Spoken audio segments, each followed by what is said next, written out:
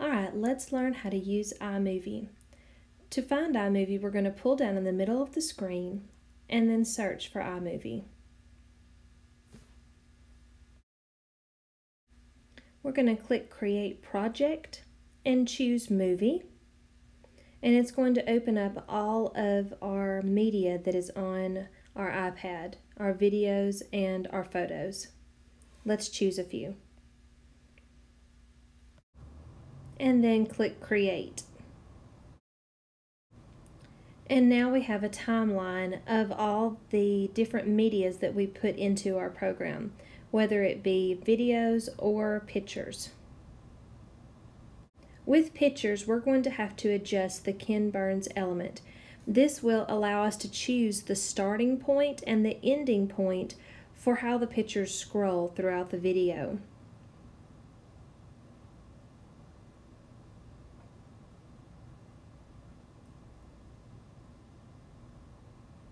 Now let's add a title to our first picture. We're going to click on our picture and click Title at the bottom.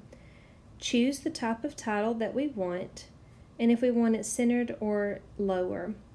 Then we click where it says Title Text here and type what we want our title to be.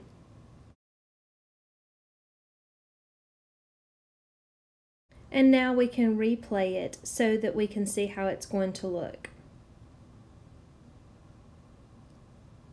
Next, let's look at some transitions. You're going to click the small box between pieces of media and choose from one of the options down below. Look at each one and figure out which one suits your movie the best. Now let's see what to do if we need to rearrange one of the pieces of media in our movie. You're going to click and hold on whatever piece of media you want to move and then drag it to the position that you want it to be in. Now let's add some audio. Click the plus sign at the top of the screen and choose Audio. Then we're going to choose Theme Music and click through the different ones and see which one works the best. When you find one, click Use and it will add the music to your movie.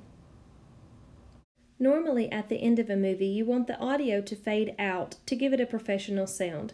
To do this, highlight the audio track, click the fade button at the bottom, and drag the slider back to about halfway through your last piece of media. This will allow the audio to slowly fade out as the movie is ending. After your movie is complete, you're going to save it. So you're going to click the Done button, and then you're going to give your movie a name. And you have several options for sharing it. You can save the video,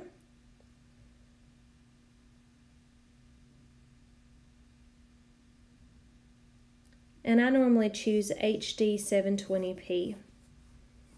After saving the video, I will normally take and add it to my drive or drop it onto YouTube.